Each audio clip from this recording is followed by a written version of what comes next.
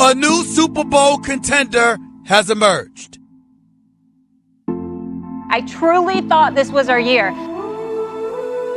I was tragically wrong. We're not just bad, we're embarrassing. Power poisons the heart.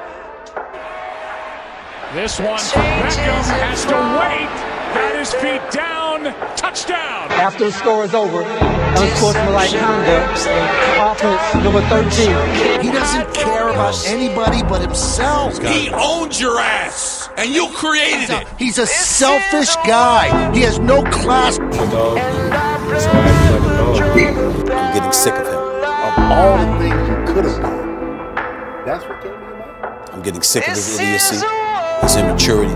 I thought it was, for lack of a better term, I thought it was gross. Detroit showing blitz. They rush 4, and there's a whistle. Now they have to kick the field goal. A sloppy quarterback play. Did he sound like somebody concerned about alienating his star quarterback? Good luck winning 2 rings with this guy. Your eyeballs tell the story. The offensive line sucks. Period. That's my stat. You want a stat? You want sabermetrics? Offensive Don LeGreca tweeted last night or said on the Michael K show, offensive line stinks. Can Eric Flowers play left tackle? Eric Flowers is so bad. It's just bad. So bad. I just don't know how you can continue to allow him to stay on the team. My answer is no. It's football. I've been watching it for 40 years. 40 years. That's one of the worst offensive lines I've ever seen. They look like straight garbage. You can't win like this.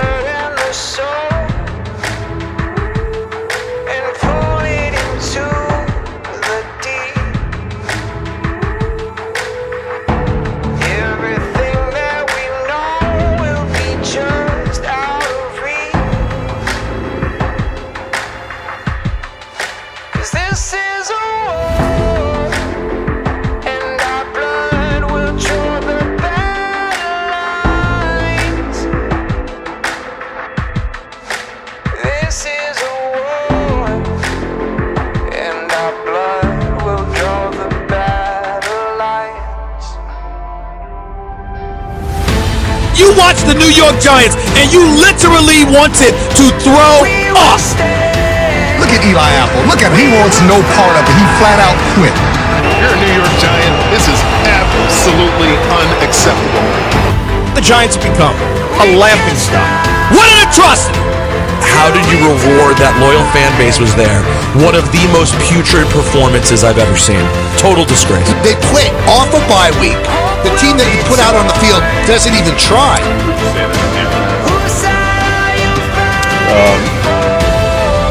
What an utter embarrassment. This is getting ugly. It is ugly. It's hard to watch, to be honest. Said one player who asked to be anonymous, Ben McAdoo is not a leader. That is a team that has packed it in. As for the defense, Janoris Jenkins, tackling was optional. Yeah. Don't say optional, Dan. Embarrassing. Talk about lack of effort, lack of toughness. This is why the Giants are so terrible. Because that guy is a disgrace to the uniform. Do you want players on your team that are going to check out? Coach, they're quitting on all the coaches, and they're quitting on themselves. And this is the team that made the Giants look like a junior varsity. There's a defense that's completely given up. The whole team quit. They don't want to tackle. You're not embarrassed by that? Then what the hell would embarrass you? You let C.J. Beathard beat you. The Giants should be ashamed of themselves. My sentiments are totally with Eli Manning. I'm very upset about what I heard. This is Derek Jeter of the Giants. Hard day to handle it, but hang in there and figure it out. This is a disgrace. The most classless thing I've ever seen the Giants do. He's not good enough to play for your 2-9 Giants. He only led you to 2 Super Bowls against the New England Patriots. She felt he's earned the opportunity to finish it off. This is what they did to this guy. They made this guy a piñata, and they made this guy the scapegoat for this season. Ben McAdoo, your history. Jerry Reese, you're right with it. I have none other than to say good riddance. He deserves to be gone. Once everything hit the fan, why not fire him then? It was really more of a case of being 2-10. The one thing left to root for the Giant season. You ruined it by snapping his streak. Clown. clown show. You're going to tweet out A during a game, which is clearly against the rules. He's cheering for a guy who scores a touchdown against the Giants because the guy's an Ohio State Buckeye. And forget about dumb and tone deaf. But that first pick, I don't think he's a cancer. No life skills at all, cannot handle criticism at all, and has been an absolute outright bust. And the next GM and the next coach just going to cut him loose.